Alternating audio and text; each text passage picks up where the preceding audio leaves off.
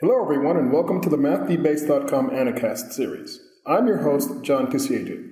In this installment in the Developmental Mathematics series, I'm going to discuss Prime and Composite Numbers, Part 2, the Sieve of Eratosthenes, a method of finding prime numbers. A prime number is a whole number larger than 1 whose only divisors are 1 and itself. In other words, a prime number's only factors are 1 and itself. 2, 17, 43, 87, 113, and 617 are 6 examples of prime numbers. Though 1 technically satisfies the definition to be a prime, since its only divisors are 1 and itself, by convention, 2 is agreed to be the smallest prime. A composite number is any whole number that is not prime.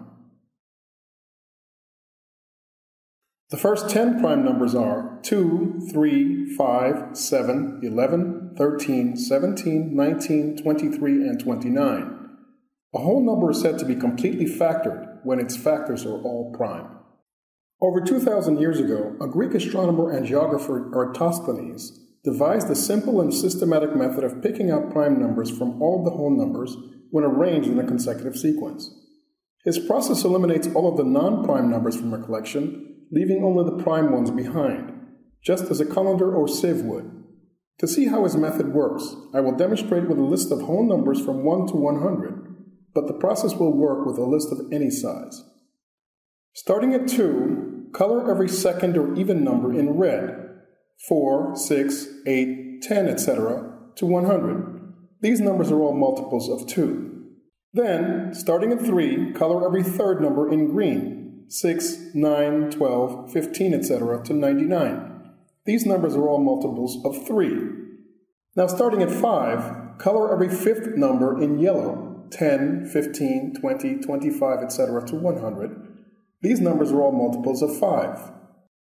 Then, beginning at 7, color every seventh number in purple, 14, 21, 28, 35, etc. to 98. These numbers are all multiples of 7.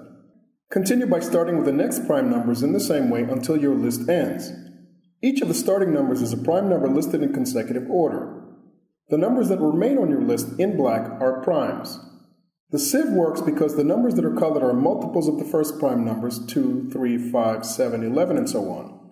If a number is colored, it is a multiple of another number other than 1, and therefore not a prime. It is interesting to note that 2 is the only even prime number.